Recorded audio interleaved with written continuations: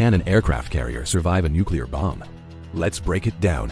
First, locating an aircraft carrier in vast oceans like the Pacific or Atlantic is extremely difficult. These oceans span over 100 million square kilometers, and only a limited number of carriers are deployed at any given time. Even if located, carriers operate within strike groups that include advanced air and missile defense systems.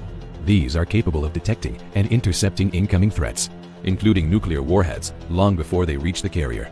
In 1946, during the Bikini Atoll nuclear tests, the USS Independence was placed just half a mile from ground zero. It survived the blast, though damaged. Another ship, the USS Saratoga, was positioned even closer and sank, primarily due to underwater shockwaves, but only after 7.5 hours. Modern supercarriers are built with improved designs and materials, incorporating lessons from those tests. Unless directly hit, they are engineered to endure extreme conditions, including nuclear shockwaves. So while not invincible, today's aircraft carriers are built to survive much more than most warships. Follow for crazier real-life history in 60 seconds.